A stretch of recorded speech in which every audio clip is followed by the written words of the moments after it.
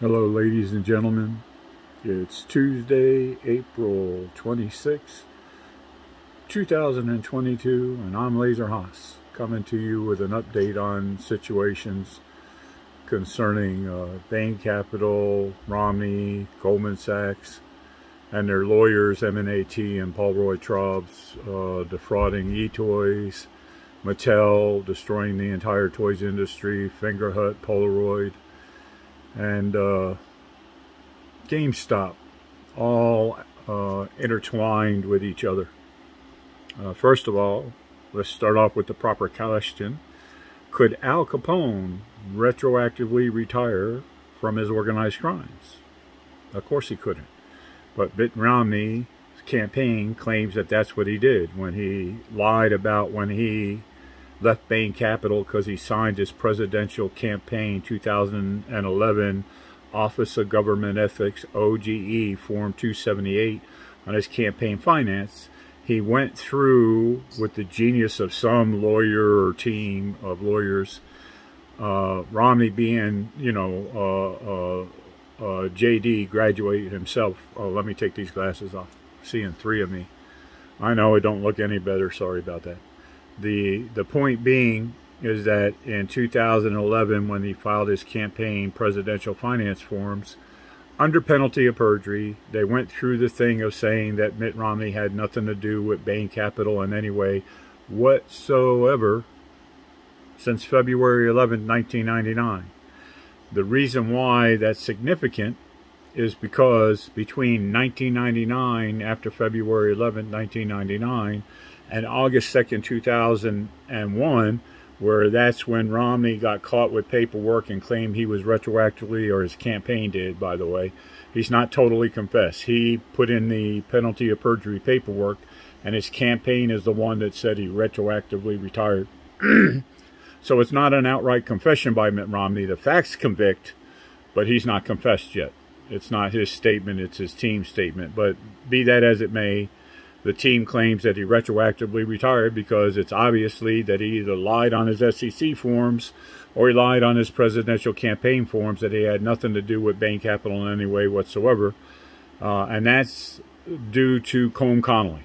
Colm Connolly was a partner of M&AT, Morris Nichols Arcentona law firm, which was a Bain Capital Goldman Sachs law firm in Delaware, which was also eToys law firm, which was also a law firm for Bain Capital in the KB case, and a law firm for M&AT was a law firm for Goldman Sachs, while Paul Roy Traub was the creditor's attorney in eToys and the creditors committee attorney for Mattel, without disclosing that Paul Roy Traub worked under Barry Gold, who worked under Michael Glazier, under Mitt Romney Bain Capital owning Stage Stores. Michael Glazier was both the CEO of KB Toys and the CEO of Stage Stores when it went bankruptcy, a director there back in 2000, 2001.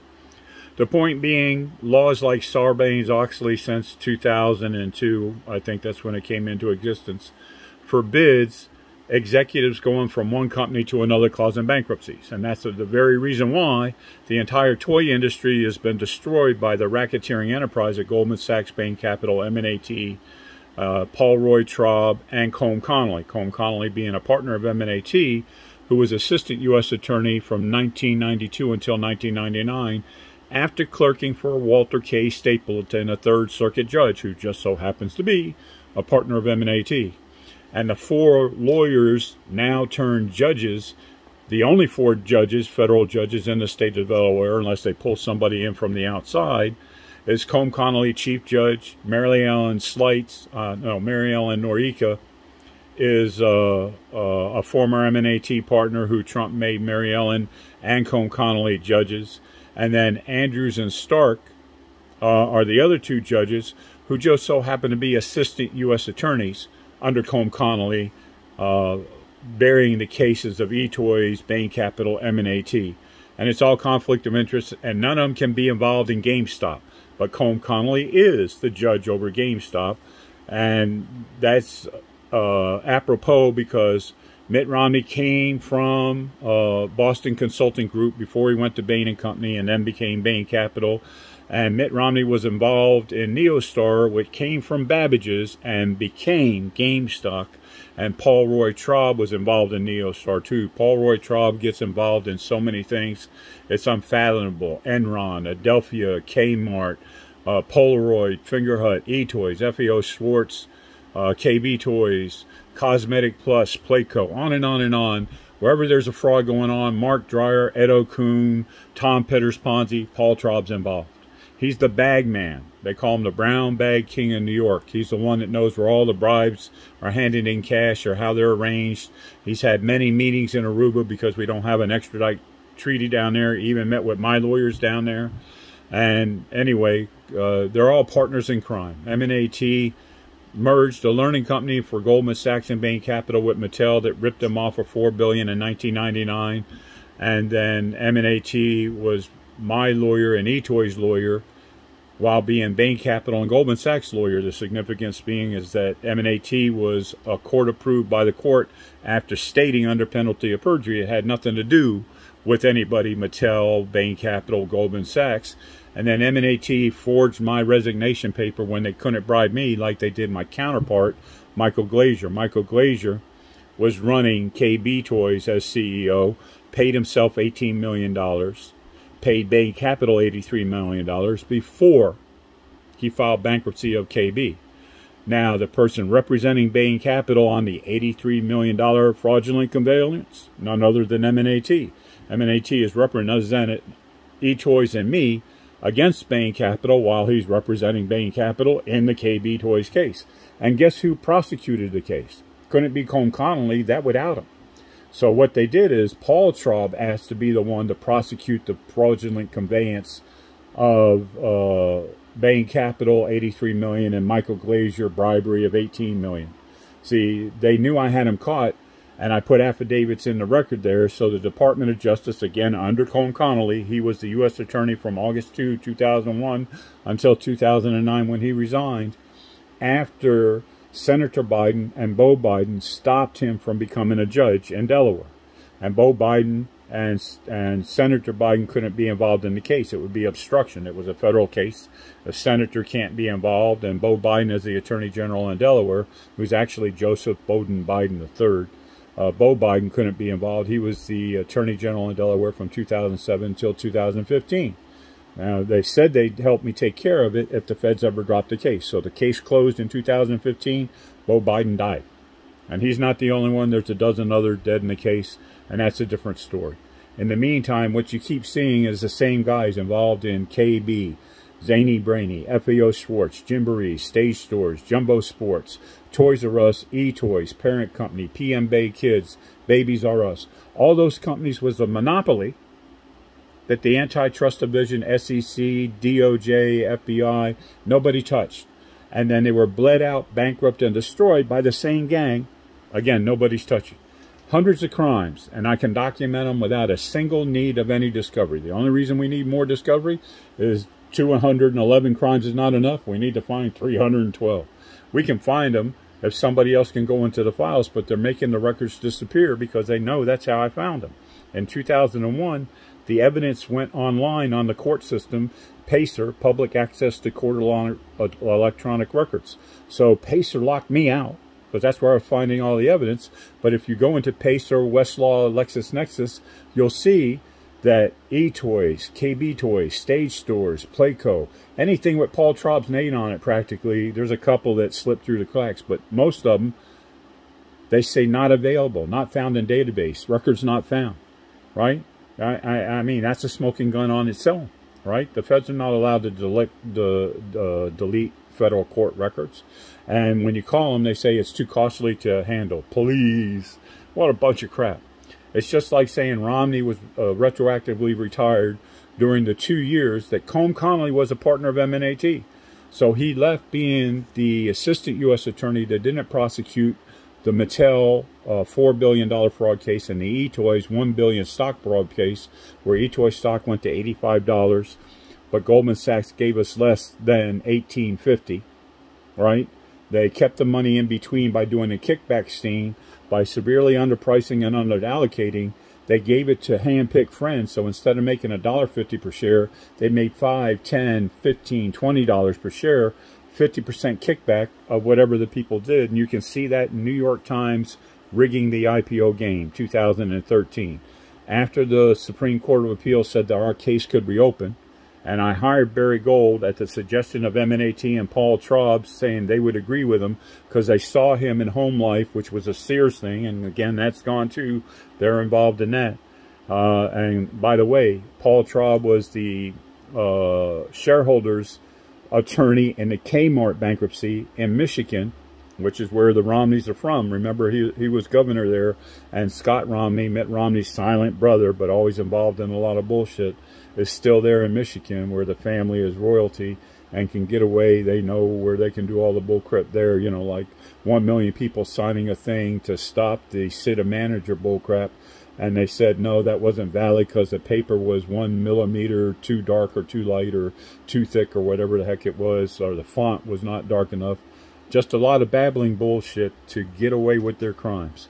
Just like the hounds, shills, trolls, whatever you call them, they're saying, I'm too fat, I'm too old, I didn't graduate from Harvard.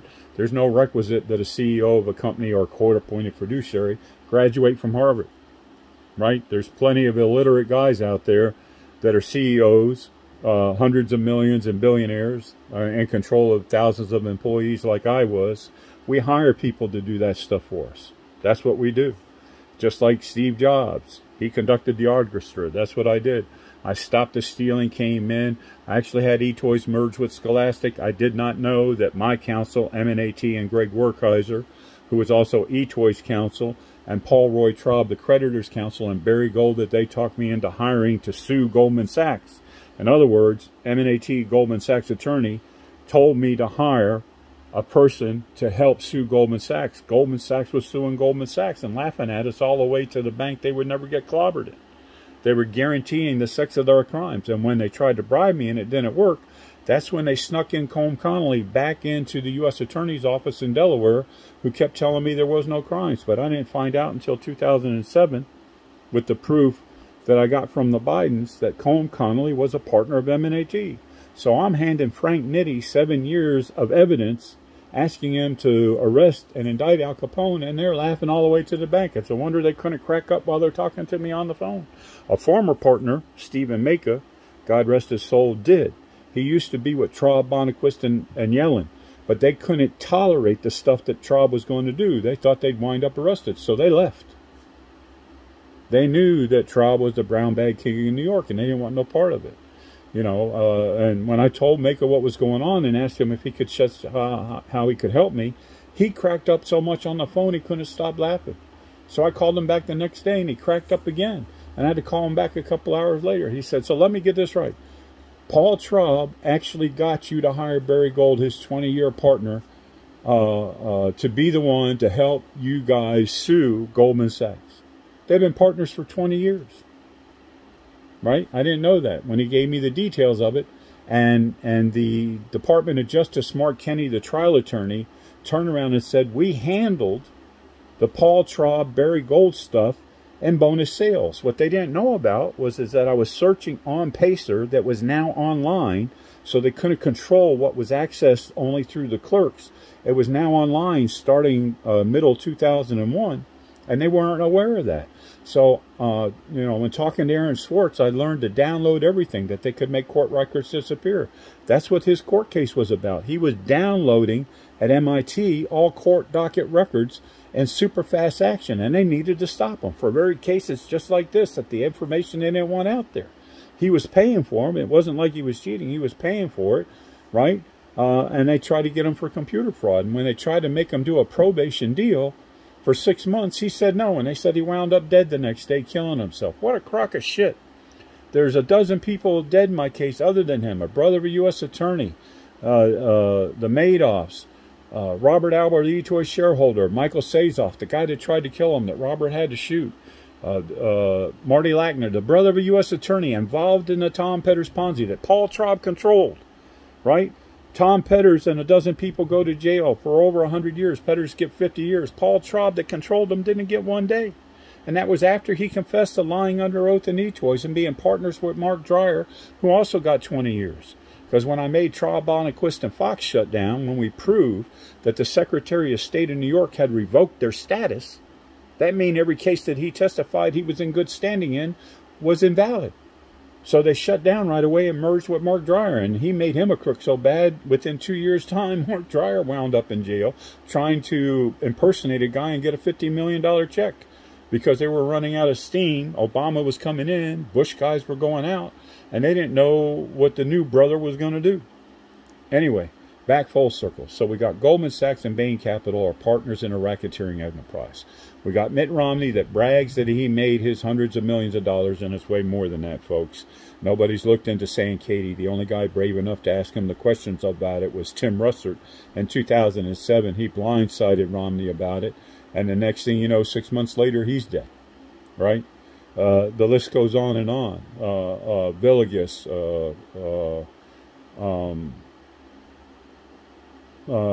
Jay Casero. I helped the Casero brothers win a qui tam case. I ran the websites for them so that they would be safe against Romney Sodexo, S-O-D-E-X-O, and they won the qui tam case. Now, kids win millions of dollars, and then they said that Jay went in and was going to stab his doctor, so a security guard just happened to have a gun in the office, shot and killed Jay, right? You know, and John went dark. I don't hear anything from him anymore, and they damn sure didn't reward me from their qui tam case, which I want to take now anyway, because you never know where the money's coming from. They try all types of things. They tried to settle with me and get me to sign an NDA. I may as well have taken the bribe back 20 years ago, suffer for 21 years, and now they want to give me money if I sign an NDA and let them get away with it. You know, I'm never giving up. I'm never surrendering. Justice is defined as, yes, I'm entitled to money, and I'm entitled to get the victims back money that they stole. And that's easy to do once justice starts. There's no stopping it, unless they rig the case again with another crony corrupt. Colm Connolly was a Goldman Sachs Bain Capital partner after he refused to indict Goldman Sachs and Bain Capital. And he was a partner with M&AT. Every dollar he made was part of the crimes of stealing from me and E-Toys and Mattel and FAO Schwartz and KB Toys.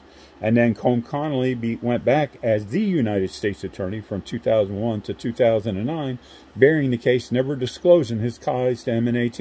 But he had a helper. His helper was, when I authorized the suing as head of E-Toys, Goldman Sachs in New York Supreme Court case 601-805/2002. Look up New York Times rigging the IPO game, right? Sullivan and Cromwell was their attorney. Well, Stephen Piken was the Southern District of New York Assistant U.S. Attorney and the SEC Chief Task Force in the Southern District of New York that agreed with Colm Connolly that Mattel and Bain Capital and Goldman Sachs did no wrong. But then he became a partner of Sullivan and Cromwell when I started proving the crimes in 2004. He left, and he stayed with Sullivan and Cromwell. And then Trump nominated Jay Clayton after he had that meeting with Romney, that big dinner meeting. It's all a sham, folks. They're acting like they hate each other. So if they fight each other in the 2024 election, whoever you're voting for the same guys. It's all a sham. Romney got Jay Clayton, who was a Goldman Sachs law firm partner, whose wife was a Goldman Sachs partner in the Berry Division Merger and Acquisitions for 20 years, a huge conflict of interest, and I sued Trump to block him. The clerk refused to put my lawsuit against Trump in the record for 2 months. They waited until 3 weeks after Jay Clayton was confirmed. And then Jay Clayton made Stephen Piken, the SEC task force guy, the Southern District of New York Assistant U.S. Attorney, in charge of the SEC enforcement. So they blocked me for the entire 4 years they were in office. It wasn't until Gary Gensler got in office that I got the 2 SEC whistleblower case numbers finally. And then SWAT showed up at my door, and that's how I met Rated Apes. They welcomed me in, offered me homes, offered me money, offered to be security, you know, because SWAT put machine guns in my face and tried to scare me off. And I told them, no, I'm not backing down. They can shoot you, they can kill you, but they can't make you give up who you are. People can say that they don't believe me. That doesn't change what I'm living. That's just bullshit to stop you looking. Everybody that claims to be an ape, that claims to own GameStop stock asked them to prove their shares, and then explained the insanity of them wanting a crooked, crony, corrupt federal judge, corrupt federal prosecutor turned chief judge, and the other 3 judges, all his partners. Out of 50,000 lawyers and legal professionals in Delaware, the only 4 they can find are all partners? It's absurd. This is the shit that goes on and on, over and over, right? It's organized crime. It's martyrs, mobsters. It's racketeering. But the Ninth Circuit said all this stuff is insubstantial. I got confessions. It's insubstantial. Dead people. A brother of a U.S. attorney dead. The Wall Street Journal, who happens to have the same office as Bain Capital's law firm, or Ropens and Gray, said that this is not a case. That the brother of a U.S. attorney, Marty Lackner, being involved in the Ponzi scheme, Tom Petter's Ponzi, that Paul Traub controlled, and Bain Capital and Goldman Sachs are involved in, and Fingerhut, they seized Polaroid, sold it back to Paul Traub. They sold it to him for $83 million with Gordon Brothers, and then Paul Traub became, after leaving Tom Petter's Ponzi and not getting arrested, a partner of Golden Brothers, and they announced a $2 billion deal that nobody knew about during the auction process, because the judge shut it off and gave it to the second highest bidder. Other people, Ritchie Capital Management and Lynn Tilton, wanted to bid on Polaroid. The judge said no. He was stopping the bidding. You ever hear such bullshit? And then you see the judge walking hand in hand with Doug Kelly, the receiver of Tom Petter's Ponzi. Now, Doug Kelly was Tom Petter's lawyer. When they go to seize Polaroid by federal order, Doug Kelly quits Tom Petter's, just him, not his partner. Kelly Walter kept being with Tom Petter's, and I don't know if they ever got new attorneys for Tom Petter's or not, because I can't see the records. Pacers has locked me out. And they turn around, and Doug Kelly becomes the prosecutor of Tom Petter's Ponzi as the receiver. Nitty becomes the prosecutor of Capone, right there in your face. And nobody says nothing about it. Right? Now, Tom Petter's Ponzi, I got him to finally confess, was over $40 billion. They got Larry Reynolds confessed $12 billion. Mike Catane, $10 billion. Palm Beach Link Capital, billions of dollars. Sky Bell Lancelite, billions of dollars. But they lie and said it's only $3.7 billion. The reason they said it's only $3.7 billion is Marty Lackner was partners of a couple of $1 billion in the feeder funds of Tom Petter's Ponzi. And guess who Marty Lackner's brother is? James Lackner, that is Assistant United States Attorney, Minnesota, head of the criminal division, that for 5 years told me at pettersfraud.com there was no case. They didn't arrest him until Bush was leaving, and they didn't know what was going to happen. They had to clean it up before the new boys got in. So they arrested Tom Petters in September. They arrested Mark Dreyer in December. And when Business Week, Matthew Goldstein was going to do the story on that, because we already had Paul Traub in the Wall Street Journal admitted, right, that he lied intentionally under oath. In the Wall Street Journal, eToys, investors find conflict at law firms. That was me running eToys. They can't even spell my name right, or they juxtapose the way that, you know, I have everybody address me. But besides the point is that Marty Lackner, involved in the Petter's Ponzi, feeder fund to Petter's Ponzi, that's controlled by Paul Traub, who winds up with Polaroid, but Fingerhut that Paul Traub had at 6555 3rd Avenue, New York, where it was bought with Tom Petter's Ponzi money, but Paul Traub had the home office at his office in New York, gets Goldman Sachs and Bain Capital to bail them out with a $50 million loan right before Tom Petter's Ponzi gets arrested. And the feds never seen Fingerhut. And then they take it public. And guess what? They went bankrupt too again, right? Matter of fact, KB Toys and eToys were bankrupt 3 times each. Because when you know you can't be prosecuted, you steal bigger, faster from as many as you can. And stealing in the toy industry, billions of dollars, Toys R Us, KB Toys, Zany Brainy, FAO Schwartz, all those things. When you can stiff the creditors, landlords, shareholders, retirement funds, all that stuff, you bleed out before the bankruptcy. You bleed out with your lawyers during the bankruptcy. You make sure nobody else can bid against you so you get it back again, just like in Toys R Us. A guy bid almost $1 billion for 300 stores. They said it wasn't enough. I guarantee you they didn't get back $100 million net for those 300 stores. but they couldn't allow somebody else to buy Toys R Us and get the books and records. That's the thing about going bankrupt. And eToys, they destroyed the books and records the first month of a 14-year-old case, saying it was too expensive to hold on to it. We had 2 1 million square foot warehouses. It was on computer drives that doesn't fit half a pallet. But they never showed me that order. By the way, to get all the employees I was fired angry at me, they actually got the court to give a court order during bankruptcy to double the salary of all the employees. So they hated me when I fired them, right? Of course, right? And then the 3 key employees, Denise Arder, Lisa Turco, they're all in there switching ID numbers on stuff every time I'm trying to do something, and with the assets, the lease, the fixed furniture, fixture, and equipments, and the hundreds of millions of dollars of toys that they made the warehouse management system disappear. They sold stuff to people during the bankruptcy and didn't tell anybody about it. When I found a $15,000 check from Liquidation World and asked them to give me the details, they wiped the drive.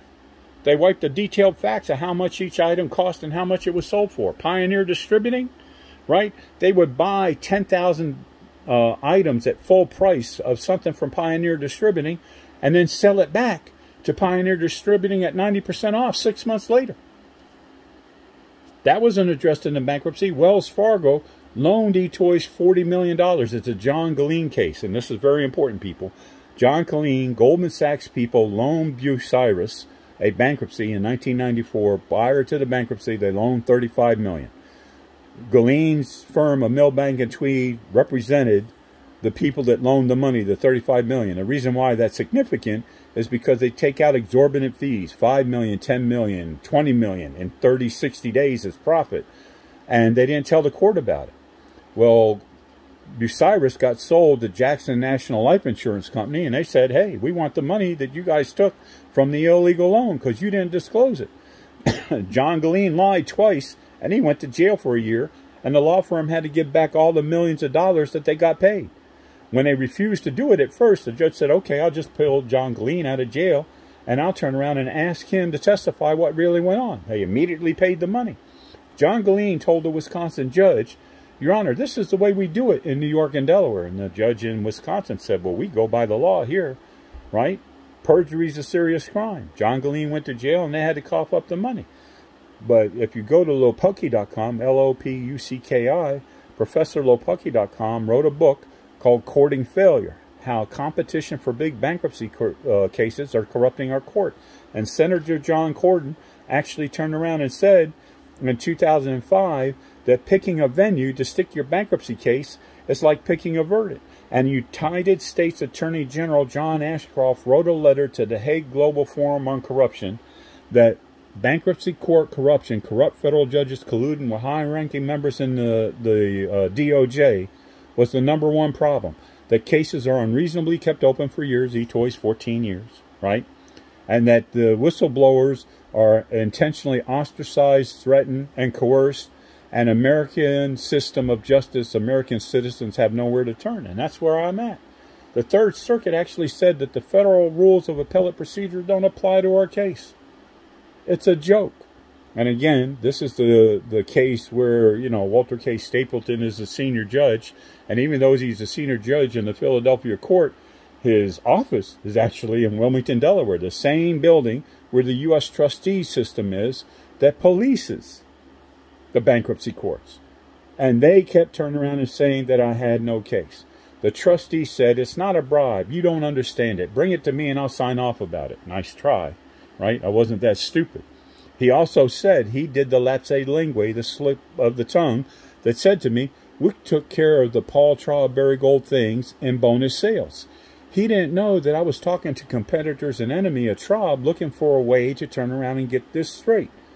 And they were telling me, look at bonus, look at bonus. I thought it was a bonus paycheck, a bonus commission. I didn't know it was bonus sales until that slip of the tongue. And that's where I found the first smoking gun, where in bonus sales, and home life, by the way, Paul Traub and Barry Gold had made me with M&AT be collateral logistics and eToys. So instead of being the CEO, in technical terms, where we had to file new SEC paperwork under the guise it would save millions of dollars in filing 10 Qs and 10 Rs and all that stuff, that if I just got my company hired and hired Barry Gold as president under me, we could save the estate money, and they could make a settlement with Goldman Sachs on the stock fraud. So I said yes, not knowing that Barry Gold was Paul Traub's partner, paid for by Paul Traub's law firm, that Barry Gold and Paul Traub worked under Michael Glazier and Bain Capital at stage stores, so they all come over to eChoice and pretend that they're not knowing each other, lies under the court, fraud on the court,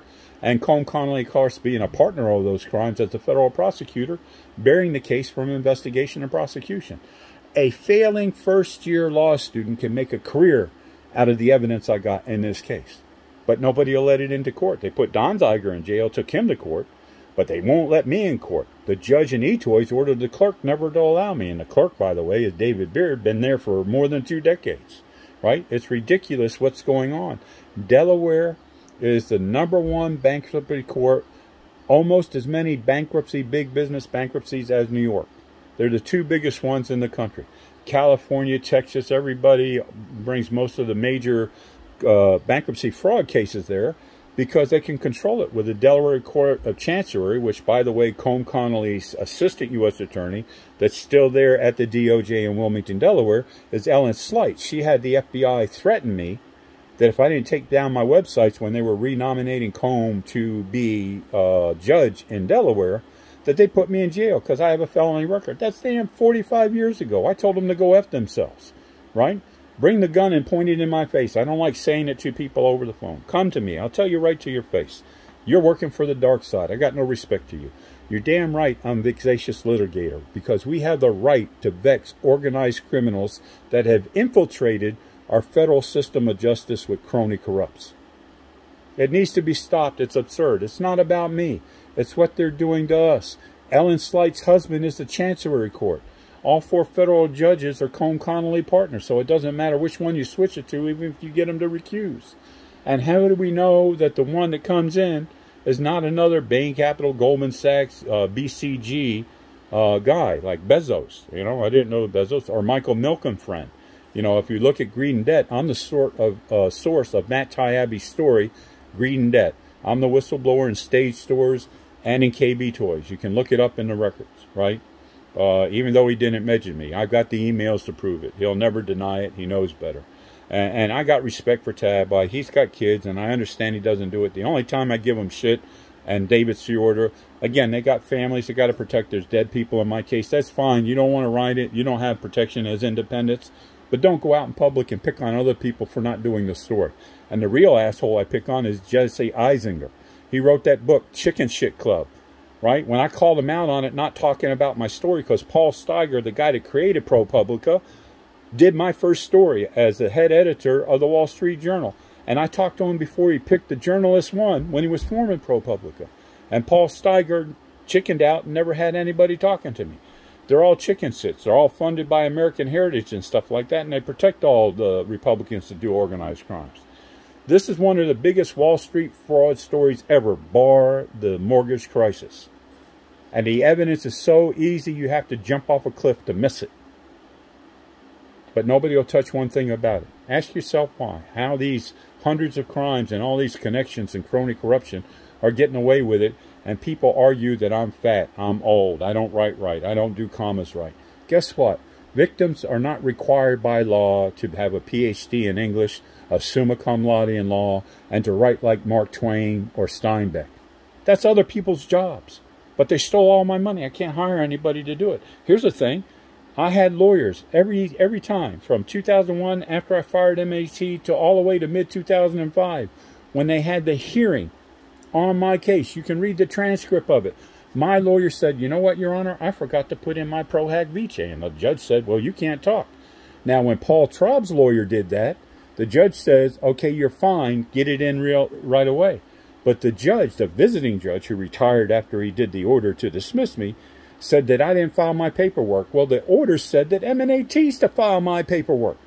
So they're finding fault with the guys that are doing the crime that confess lies under oath, the ones that have the conflict of interest and who, by the way, to this very day, have concealed the Mattel and Bain Capital things where they reduce the prices that I sold, the tens of millions of dollars that I sold eToys to Bain Capital KB for, they reduced those prices after they locked me out and stuck Barry Gold in.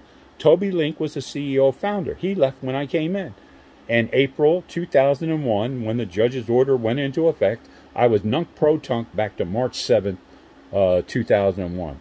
And I was there until M&AT forged my paperwork that they said is the resignation paper, and the 2 pages don't even say that. It says settlement on $80,000 of expenses, and they didn't put Barry Gold into president or CEO until November 2002. So who was running it in between times? There was 2 vice presidents, David Gatto and David Haddad. David Gatto ties to Bain Capital, and David Haddad was a former Mattel guy who tried to hide $2 million overseas, and I caught him on it. Hiding money in a bankruptcy is automatic jail time. Now this guy is with Marvel Entertainment and all that other stuff. Those people are idiots. That guy's a rogue from day one. When he read in the HBO film thing right after he left eToys. It's a travesty of justice that that guy's not in jail. Paul Traub, M&AT, Goldman Sachs, Bain Capital, Mitt Romney himself belongs in jail. When I sued him for racketeering in Los Angeles, we didn't get into court. The lawyers lied again and said that I was settled. And Romney said if I don't take his name and Bain Capital and Michael Glazer's off my case, his lawyer said, Rocky Stai, T-S-A-I, said if I don't take their names off the case, they're going to make sure it gets dropped. The arrogance of these people. In an email. My own attorney emailed me a threat to back off. Henry Hyman, one of the attorneys I had in 2004, emailed me a threat to back off and said that if I didn't, that Paul Traub was going to make sure I didn't get paid in eToys, which I didn't, was going to make sure that they destroy my career, which they did, and worse would happen. The next thing that happens, when my lawyer, Henry Hyman, refused to put in the smoking gun that I found, that Paul Traub and Barry Gold were partners in Home Life and in bonus stores, I found the affidavit that proved that they were lying in eToys, that my daughter got kidnapped. And one of the places I was sharing my information with was at Bankruptcy Shoe Liquidators. Larry Reynolds was a partner of Bankruptcy Shoe Liquidators. Larry Reynolds was also a partner of Paul Traub, Bain Capital, Goldman Sachs at Tom Petter's Ponzi. He laundered $12 billion for that, and he finally did 10 years in jail. And he gets out of jail, and he immediately tries to taunt me. I can't take care of my kids. With a broken arm, I tried to go after him, and he ran off and left word where he'd be at Hollywood Park. People wind up dead over there in construction zones where they could throw me under the stadium. I wised up and calmed down my anger and didn't go after him. Because he is a 77 or 80-year-old man after he did his time. You're not going to stand in front of me and brag about kidnapping my daughter and get away with it. Right? You're just not going to do that. You know, the thing is, they do the crimes. People are dead. It would be sacrilegious and cowardice of me for me to stop. I'm in this until death do us part or justice comes. It doesn't have to be what I want justice to be, but it has to be that they are found guilty, because Goldman Sachs claims that Malaysia 1MDB was a single aberrant act of behavior, and we now know that was bullshit. The Goldman Sachs and Bain Capital have been doing organized crimes, obstruction of justice, infiltration of a Department of Justice. What happened over in Malaysia was they had the same plan, but then the regime changed, and they couldn't control the new guys. They went after them.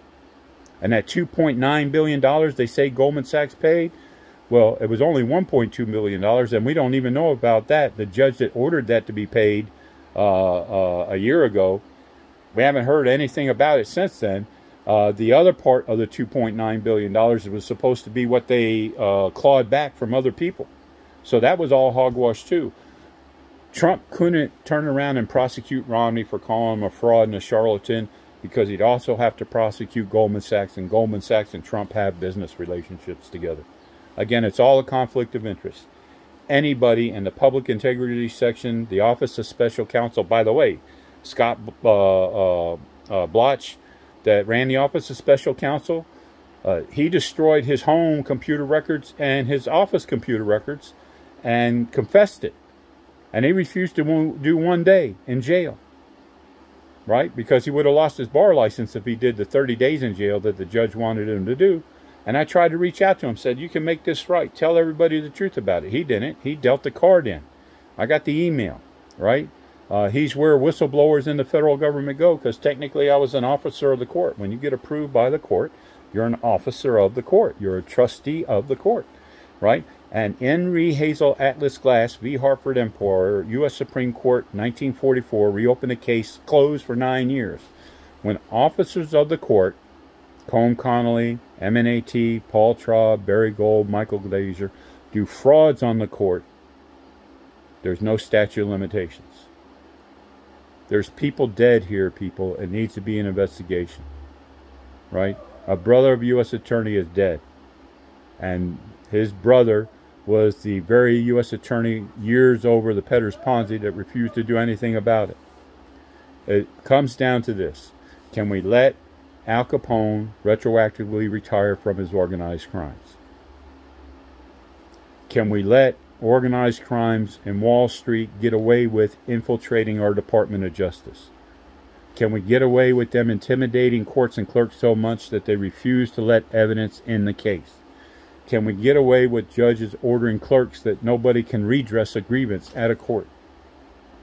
Can we let them get away with the Third Circuit Court saying that the federal rules of appellate procedure, case 07-2360, that's what it says, that the federal rules of appellate procedure do not apply to the eToys bankruptcy case?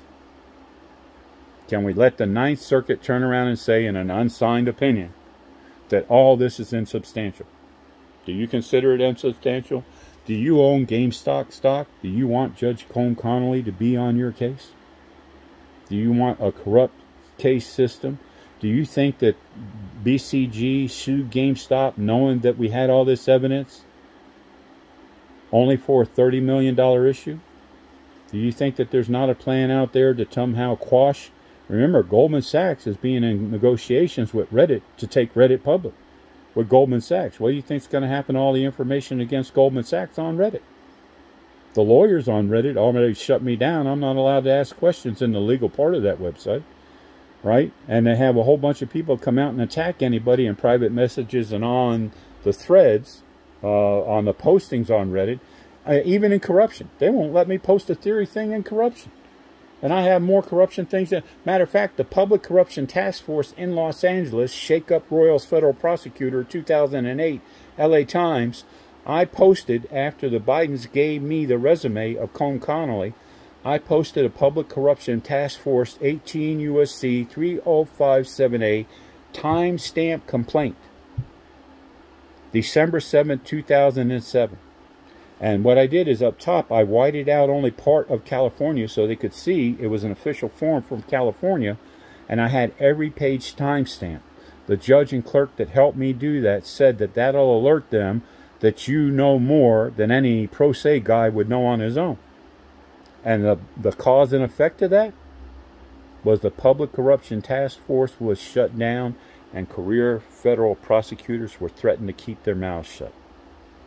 Is this the type of system of justice, the two-tier, above the law and not able to get justice through the law system that you want working in America? Do you not care about justice? Are we not for truth, justice, and the American way, or is all that bullshit? Ask yourself the question, do you care?